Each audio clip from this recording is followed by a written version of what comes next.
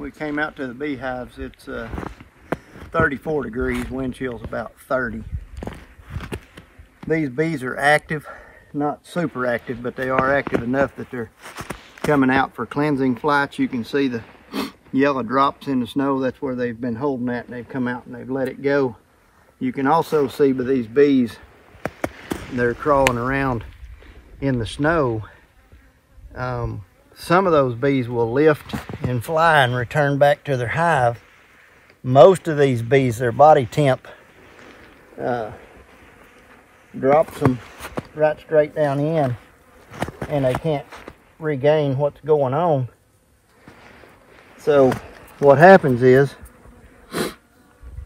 they perish in the snow. They land, they fall, they sink down in. These are bees that didn't make it back, so stayed on the snow too long, and they sank. What's happening is that they fly out of this box where it's super warm. The sun's got the boxes heated up. They're really warm. When this happens, you got light snow on the ground. You got a bright light above them. They come out into this, and it's just like we get. You know, you're snowblind. You can't see anything. So when they come back to the box, if they can land on the deck, they're clear to crawl on back in, and they're going to be fine. These that are hitting the snow out here, they run the risk of losing their lives, unfortunately.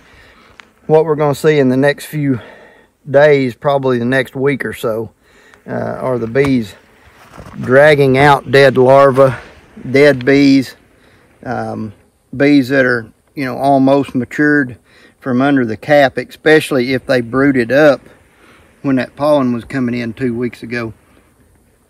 There might not have been enough bees inside the hive to cover all that the queen laid. If that's the case, those bees on the outside of that cluster that were in the cell, they're going to die, and these bees are going to have to remove all that brood. So you'll be able to tell which ones had extra brood that they couldn't cover. These bees are very active, like I said, but they're sitting in the direct sunlight, so their hives are holding a good temperature. Don't be alarmed by this. You're not going to lose enough bees that it's going to cause these hives to collapse.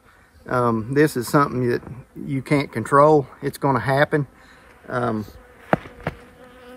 know, it's sad, it's unfortunate, but it's the way that it is in nature. So, you know, don't let it rent space that all my hives are going to crash because of what's happening. That's not the case.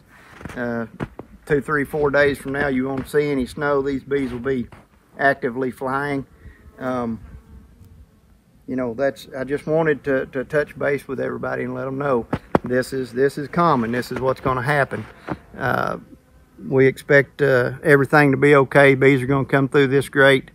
We appreciate you watching. Until we see you again, roll that beautiful bee footage.